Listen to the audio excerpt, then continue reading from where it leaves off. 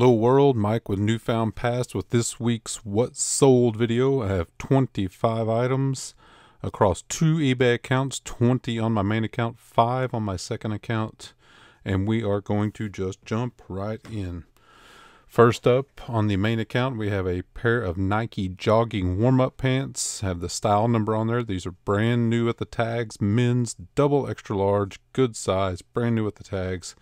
In on these for about 10 or 15 bucks, can't remember, probably closer to the 10, and had these up for just a few months. I was asking a good price on these, $69.98, and that is what they sold for, full asking, plus shipping on those.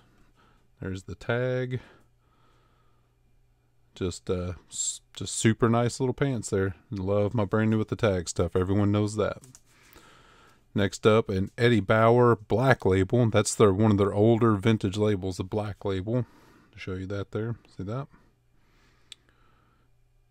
Yeah, that was still made in the USA, back when they still made stuff in the USA. So really good condition. This was almost like new, but obviously it didn't have the tag, so listed as pre-owned. 100% goose down, puffy vest. Just a really nice vest. And I got this for about $7.50. Had this listed for $79.19 plus shipping, and that's exactly what it sold for. Full asking plus shipping, and this shipped to the West Coast, so shipping was kind of high on this, but yeah, really nice profit on that item. Next up, a art pottery bowl. This is Luna Garcia, 7.5 inch signed with the original sticker. We pick stuff like this up all the time for just $1 or $2 because this is a underutilized field in the flipping world and thrift stores and stuff. And so yeah, just $1 or $2 on this. And the thing about this type of stuff, you can get it cheap. There's a lot of it out there, so you got to know what you're looking for and look stuff up. And it is long tail. Like this one probably took about a year to sell. But we had $1 or $2 into it, and it sold for $42.98 plus shipping, full asking on that. Just a really nice hand-thrown bowl. There's the tag on the bottom. I think I got a close-up here. Yeah. And the original stickers on it, and the signatures underneath the sticker, but we left the sticker on, obviously. So, yeah, really nice on that one. Next up, we have this Nautica Competition NC83 sleeveless sweatshirt. This isn't just a shirt. This is the heavy duty fabric, a sweatshirt, sleeveless sweatshirt. Picked this up for like $3.50 or so. Took a little while to sell.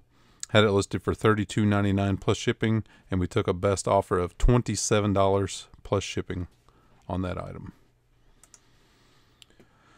Next up, this Magic Clown Circus Train from 1981 by Playmates. This was new in the package. The package was wrecked, which I denoted. You know, new old stock. The package was extremely shelf worn. Picked this up for only like $5, and there was 0 comps on this. Nothing. No comps or research to be had anywhere. Google, eBay, or otherwise. Worth point, none of it. So what did I do? I priced it extremely high, knowing that I wouldn't get that price, but put a best offer on it. Let me show you some of the pictures here. Yep, brand new, but the package was just wrecked. Made in Hong Kong. There's the 1981 Play World Toys. Yeah, look at the package, just wrecked. So I had this listed for $239.99 plus shipping. Ludicrous, right? Yep. But I got an offer of $100 plus shipping, and I took it. So $100 plus shipping. This is the item, if you watch my live shows, this is the item that the guy is a professional partial refund hunter. His eBay account has over 3,200 feedback, so he knows exactly what he's doing. He made that, you know, I took $100 on an item I had listed for $240. So regardless what you think this item is worth, I took less than half what I was asking. And then when he got it, he claimed that the clown, that there's a very good picture of right here, had a chip on its nose. And maybe that's the case. You see on the edge there may be a piece of paint missing, but I looked pretty closely at this and I don't remember seeing anything. You see on his lip there's a little bit of paint, but with the offer I took on this, the dude should have saw that as well. I see it, you know. I should have probably taken a better picture of it. But he basically demanded a partial refund, and I told him no. I told him he could send it back in his original condition, and yeah, never heard anything else from him. But he knew exactly what he was doing. So anyway, beware of those partial refund hunters. They're professionals. Next up, this Brother Opus Model 550 electric stapler. Had this for a while and lowered the price down really low. I think I was asking 30 something for it. I only gave $2 or $3 for this, and it was working, tested. Lowered the price to $14.98 plus shipping, and that's what it sold for, $14.98 plus shipping. Probably a pass on this next time unless it's new in the box. Next up, the last Mossy Oak Obsession camo turkey vest, and it has a cushion seat attached to it, brand new with the tags. I picked up 3 of these all at the same time for $15 a piece and sold all 3 of them now. This is the last one. I had this listed for $59.87 plus shipping and took a best offer of $50 plus shipping. And all those all sold very quickly. Let me show you the seat on this. There it is right there. It has a little triangle seat where you sit down in the field when you're turkey hunting. You're not sitting on the ground. A pretty nice vest. Next up, this Reebok Green Bay Packers Super Bowl, what is that, 35? 45? Yeah, 45. There it is, 45 sweatshirt. I was actually trying to cipher the Roman numerals, and I had the 45 right next to it. Dummy. I had this for a while, but I should have steamed it. You know, the picture's not that good. You know, I could have, this is a good example of a listing that could have been done better. But I had this listed for $29.69 plus shipping, and that's what it sold for. I still got full asking, even though the listing wasn't that great. Who knows, if I would have steamed that sweatshirt, took a little bit better picture, maybe I got $5 more. Never know now because it has shipped. I picked this up. I only paid like $5 for it, so still good money. Pretty nice sale. This next sale is really awesome. The Salvatore Ferragamo shoes. These were just in a haul, a haul video, 2 or 3 haul videos ago. And I paid about $15 for these, and these were like new. I listed them as pre-owned, but they were in spectacular condition. I remember the haul video because I called them skis because they are a size 15D, and they were huge. They were massive, but they were in perfect condition. Not much into these, you know, $15. I listed them for $139.98 after extensively researching the comps. Most of these shoes in a little bit worse condition were selling in between $60 and $90. So I went high because of the condition on these. And immediately after listing these, I had another professional reseller contact me, try to lowball me. I didn't have best offers on this, and they were like, will you take $100? Will you do this? Will you do this? I'm like, no, I just listed them. I think my price is fair, and I think you know that because I looked at their other listings, and they sold these Salvatore Ferragamos for a living. That's basically all they did was shoes, and they knew it. You know, they were trying to make a buck off of me. But I held firm, and they said, okay, fine, and they didn't buy them. And somebody else just a day or two later paid full price for them, and they're gone. Really, really nice flip on that. Super quick, good money, high profit margin. Love those shoes. Next up, another Eddie Bauer vest. This is a men's goose down reversible. It was green and tan, a size extra large. I paid about $7.50 for this, just like normal. And I had this listed for $59.87 plus shipping and took a best offer of $40 plus shipping. So pretty good sale. Next up, this Revel Ford Ranger pickup model. This was brand new in the shelf-worn box, which I disclosed, of course. I only paid like $1.50 for this not too long ago. I got this listed up and listed it a little bit cheaper, but just because the box was in rough condition. And I know some of that, the box is some of the collectability for these model collectors. And but the insides, you know, all the packages were sealed. The instructions, I had everything with it. Like I said, I just paid like $1.50 for this. Listed it for $20 plus shipping, and that's what it sold for. $20 plus shipping. Super quick too. Next up, this Crabtree and Evelyn Summer Hill Hydrating Body Mist, brand new in the box. We got these in one of the those bags. We get the hodgepodge bags for like $2 or $3, not much. Got this not too long ago. This was also in a haul video 3 or 4 videos ago. Got this listed up and it sold fairly quickly, February 1st. Had it listed for $59.98 plus shipping, and that's what it sold for. Full asking, $60 plus shipping on something I had $2 or $3 in. Really nice. Next up, this Boulevard Brewing Company out of Kansas City, Missouri. Boulevard Brewing beer hoodie, and this was I didn't have the size in this. That was a oversight on my part. I should have had the size in that title. But there, it's made by Concert Fleece by District. It was a large, probably a unisex large, more than likely. Had this listed for $38.12 and took a best offer of $25 plus shipping. Next up, a Sleeping Beauty 2-disc Platinum Edition, brand new, factory sealed. If you watch me, you know I pick up these DVDs and sets all the time for just from $1 to $3 a piece. Yeah, these are easy to list, super fast, and I listed this one and it sold super quick for $14.98 plus shipping, full asking.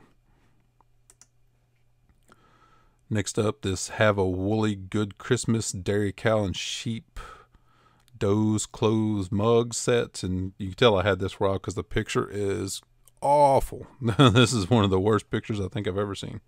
The lighting, the background, stuff everywhere. Just bad, just terrible. But like I say all the time, I will show the good with the bad, and this is bad. But the sale is okay. We had 50 cents in each into these, so $1 for the pair, and had these listed for $22.49 plus shipping, and took a best offer of $18 plus shipping. Next up, this Adidas University of Tennessee Lady Vols warm-up jacket. This extra large. I think I paid about $5 for this, and back in the day this would have sold for a lot bigger prices, but since Pat Summitt has passed away and is in the Tennessee program is not as great as they used to be, had this one for a few months, and dropped the price, and had it at $24.74, and ended up taking a best offer of $20 plus shipping just to get it out of the inventory. That is unfortunate because that program used to be top notch. But yeah, found a new home regardless though. Next up, a brand I sell quite a bit is Kakadu Traders. These are hand painted lap trays, artist signed, however you say that name, Root Shahar. These are a set of 8. They were in not great condition. We picked these up for only about $10 for all 8 of them. But they were definitely used. They had all different patterns and designs. They were really neat. And, we look for unusual stuff all the time. But, yeah, they were definitely used. See, I took a picture of that scratch there and scratch on the back. And they were like that, almost all of them. And there's the signature. But I had these listed for $105.59 plus shipping. And I took a best offer of $49 plus shipping just to move them on. Taking into account the condition and everything, still made really good profit on those. Next up, another thing that sold super fast, this Ultrasonics toothbrush ultrasound set made by Salton. They don't make these anymore. These were brand new, sealed in the box. Like I said, we got these. This was in a haul video probably 3 videos ago. They had these priced pretty high at the thrift store. They had these marked at $50, but it was half price day on the color of these were marked. So we got these for $25. Had these priced for $129.98 plus shipping, and that is what they sold for really quickly. $130 plus shipping. Nice. Next up, this Burberry London Black Plaid Diamond Quilted Coat Jacket. The mouthful, a women's large. We bought 2 of these Burberrys at the same time. The other one has sold a month or 2 ago. Had this one for a little bit longer because I had it priced higher. Had this priced at $3.99 plus shipping. The black was just more desirable. The design, the pattern.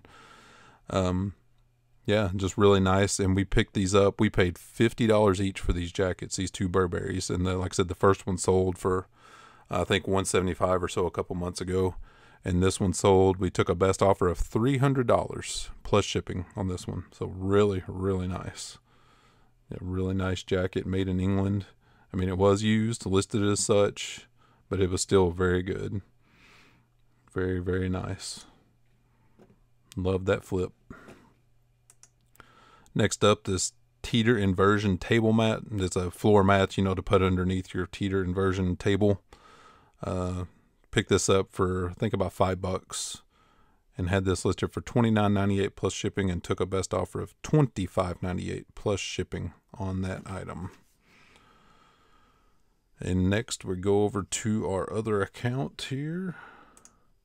Let me see, I'll start here. Yeah. I'm going to sign into my other account on my phone because I don't know what I took a best offer on and not. So give me just a second here. I guess I should have just had my iPad here signed into the other account already. That would have been what a smart man would have done, wouldn't it? But I'm not that bright. Okay, so we're almost there. There we go. So first up, we have this LL Bean Gore-Tex men's bucket hat. Paid about $4 or $5 for this. I had this listed for $40.29 and took a best offer of $25 plus shipping. Next up, this 5-piece lobster seafood set. So this had the cracker and the forks in it, the pickers. You can get all the meat out of the lobster. These are vintage, made of rosewood. These are a nice little pickup. You can find them. They're not like super fast sellers, but they're usually cheap when you can find them. Because, you know, like this one, we picked this up for, I think, $3.50. Had it listed for $44.99 plus shipping, and that's what it sold for. Full asking $45 plus shipping. Had this for a long time, but it was still worth the pickup. This 1991 Spinal Tap Drummer Audition t-shirt by Brockham Group. It's an extra large. Picked this up for just a couple dollars and had it for a long time. You can tell by the picture. The picture is very, very poor. But this was a nice shirt, nice condition. You know, everyone loves Spinal Tap. And there's the 1991. There's the back with the I Survive Spinal Tap Drummer Audition. Pretty cool shirt. This is the reason why I should look through the shirts more often, but it's a grind because finding the stuff that fits my parameters now is pretty tough. But this one does. Like I said, just a couple bucks. Had it listed for $112.49 plus shipping. Took a best offer of $50 plus shipping. So $50 for a t-shirt is pretty darn good. Even though I took a big discount on it, but it was listed for quite a while. Next up, another poor picture. I got rid of a lot of long tail stuff. That was really nice. I had this Cambro set of 5 cafeteria food trays. These were used.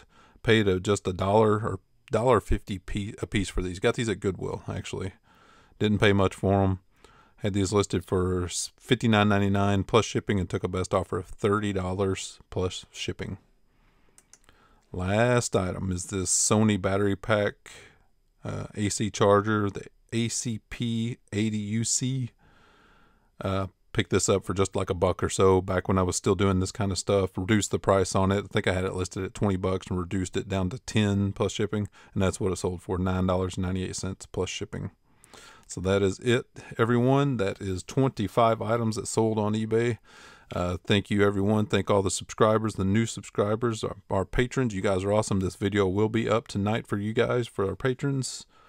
Thank you for all the super chatters and our live videos, which our live videos are Monday, Wednesday, and Friday from 9 a.m. till about 10:15 a.m. This morning, Denise from Minnesota gave a nice super chat, and we appreciate her for doing that. This video will be made public tomorrow on YouTube, tonight for patrons, of course. And thank everyone again, and we will see you guys back on Friday at 9 a.m. Eastern with our live video. Thanks, guys.